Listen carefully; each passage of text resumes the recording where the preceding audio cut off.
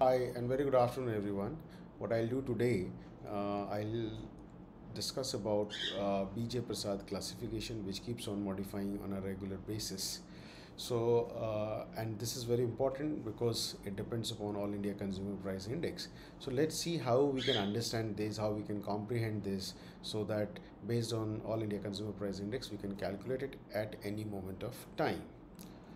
Okay, now before going on modified BG Prasad classification, just to give a brief snapshot on what is socio-economic status.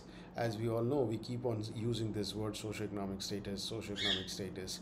So it is basically defined as the position that any individual or family occupies with reference to, the what is the standard of their cultural and material possessions, what is their income, and how actively they are participating in group activity or in any community.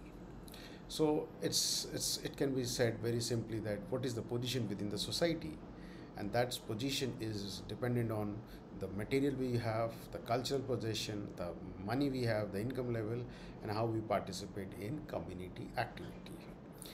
Now,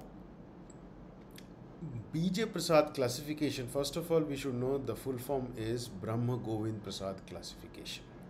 Now, this is a classification which started in 1961, and it can be used in urban and rural family areas both. So please be mindful that it can be used in urban and rural area also. Now, it is very simple. It is based on per capita monthly income. Now, what is that per capita monthly income? Suppose, we have a family of 5 members, right? And the total family income is 20,000. So per capita family income, per capita monthly income becomes total monthly income divided by total number of family members. So if the total family income is 20,000 and we have 5 members, so it per capita it becomes 4,000.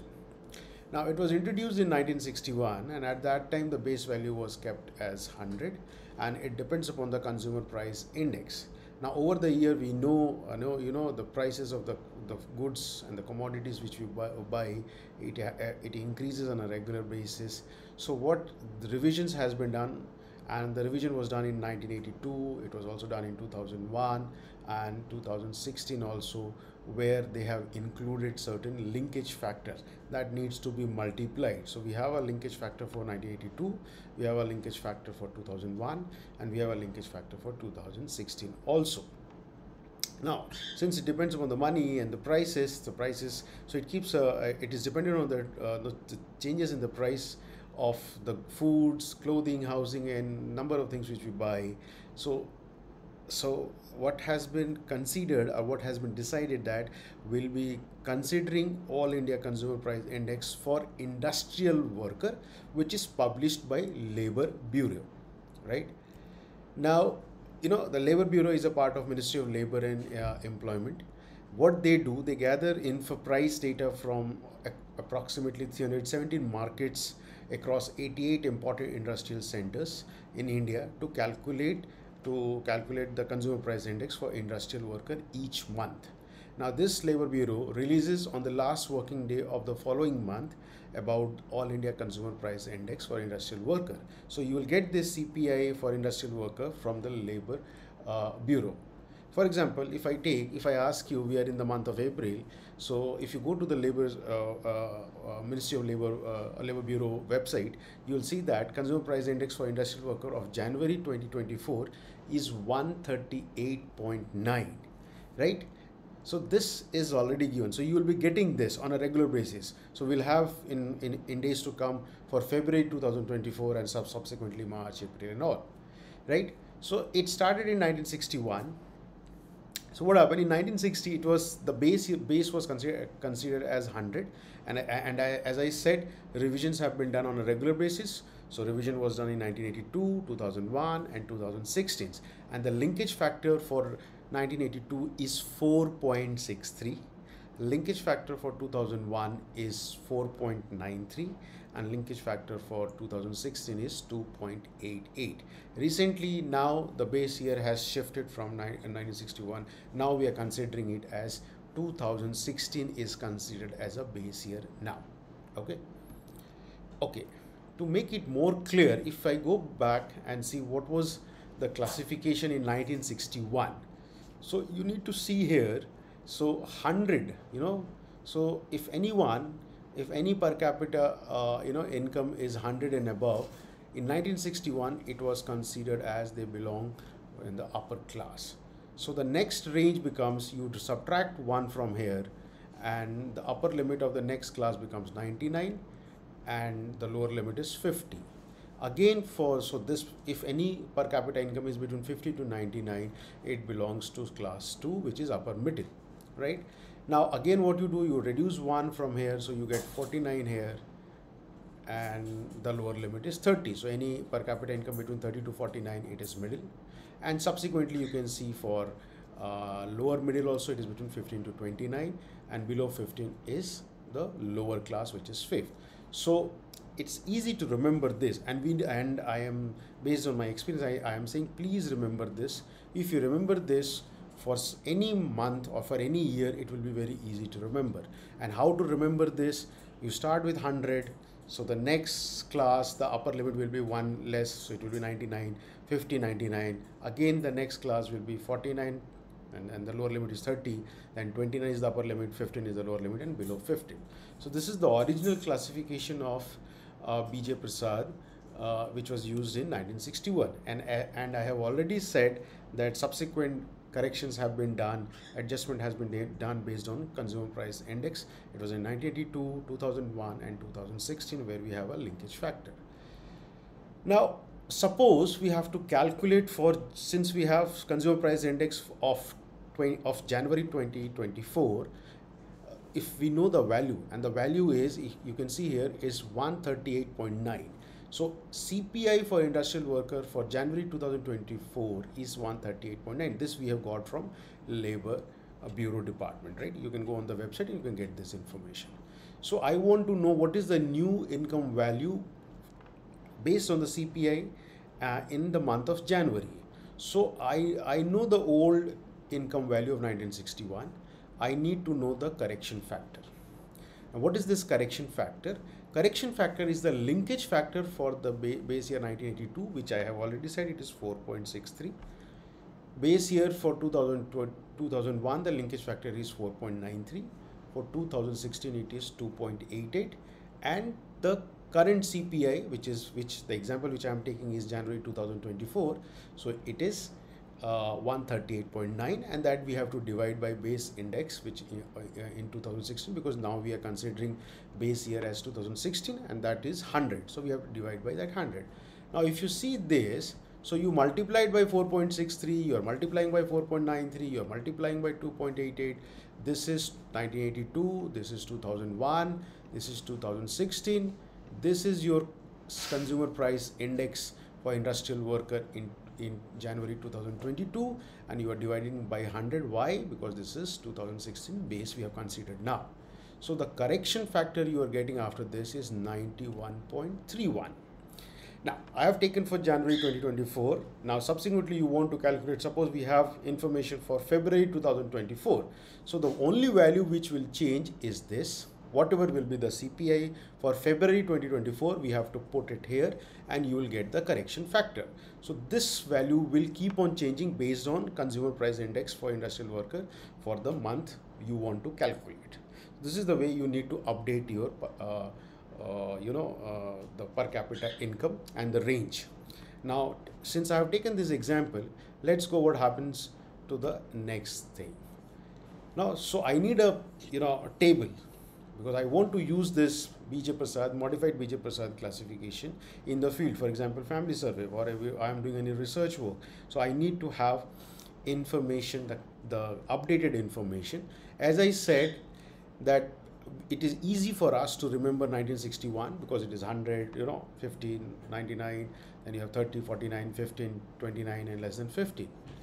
Now, this example, I am taking consumer price index 138.9 of January 2024, and I have already showed in the previous slide how to calculate the correction factor. So you multiply it by 4.63, which is of 1982, 4.93 is 2001, 2.88 are the linkage factors. These three are the linkage factor of 82, 2001 and 2016. This is your CPI for industrial worker of January 2024, and you are dividing by 100. Why? Because you are considering 2016 as a base year now. So you got your 91.31 as a correction factor. This you already know. Now what has to be done to know the updated value? So this correction factor has to be multiplied by 100 here. I have multiplied 100 by this correction factor, then I got 9131. So 9131 equal to or greater than, if any per capita income is in between this, I will consider now this as upper class. Now, so if you subtract 1 from here, that gets the upper limit of the subsequent range. So this is 9130. Now, for knowing the lower limit, you need to use this 50, which is the lower limit of the original classification, and you multiply this with 91.31, the correction factor, you get 4566. Now this is the lower limit. Now when you know the lower limit, the subsequent upper limit of the third class, you are well aware you have to subtract only 1, and subsequently for knowing the lower limit, you need to multiply the lower limit of the original classification with 91.31, the correction factor. You get the lower limit of the third class, the updated lower limit of the third class, and this is the way you know all the values. So this is for January 2024. Now suppose you are in the month of June and you have consumer price in June 2024, and you have a consumer price index for industrial worker, which you get from the Labor Bureau website, for example April, and it is 140. So the only thing which you have to change is the correction factor calculation, which you know how to do. So if you are clear about this correction factor calculation, you need to only multiply and you can get the updated value which you can use. Okay. Next, now there are certain advantages of modified BG Prasad classification. There are certain disadvantages. Advantages, it's very easy, it's very simple, it's very easy to calculate per capita monthly income, which is done by total family income divided by total number of family members. It can be applied both in the rural and urban population. It is very easy, it is very adaptable. Why? Because you know the linkages factor, you can calculate. It is the influence of consumer price index is there, so you can track the economic fluctuations, and you can also track over the period of time. So longitudinal comparison can be done. A trend, socio-economic trend can be identified, because it depends upon consumer price index. Now there are certain disadvantages also. It is dependent on only one dimension, which is income. It doesn't include any other factors, indicators like education, occupation, or any other thing. So it is highly dependent on income. So it cannot be reliable. It cannot be more reliable because it is only dependent on the income. It has limited scope. Why? Because it doesn't capture the diverse socio-economic disparity which is present in our country, and it only focuses on income. It may overlook factors like savings I have, so you're not considering that, the non-monetary resources I have. So there is a problem, or there is a possibility of inaccuracy. And as I said, it depends upon consumer price index, which keeps on changing, so it is vulnerable to inflation also. And last is lack of context. The broader factors, the household size, the assets, the land, the caste system which is present, all those things which has been taken care by other classifications, all those are missing here. So these are the possible disadvantages of modified BG Prasad classification. Now I hope this BG Prasad classification would be easy now. The only thing, to cut the long story short, is now you need to know the correction factor, and that correction factor is how you calculate. You need to multiply the linkage factor of 1982, linkage factor of 2001, linkage factor of 2016 with the month for which you want to calculate, and that consumer price index you get from the Labor Bureau department, the website, and you can calculate the updated value for that modified BG Prasad, and you can use it. And if you have understood this, it becomes easy, and you can use real-time classification of BG Prasad, Brahm Govind Prasad classification. Thank you very much for your time, for your patience, for your listening. I hope you this BG Prasad classification would have been easy for you. Please go through the thing. In case you have any doubt, you can revert back to me. If you like my presentation, if you like the way I have explained, please subscribe my channel.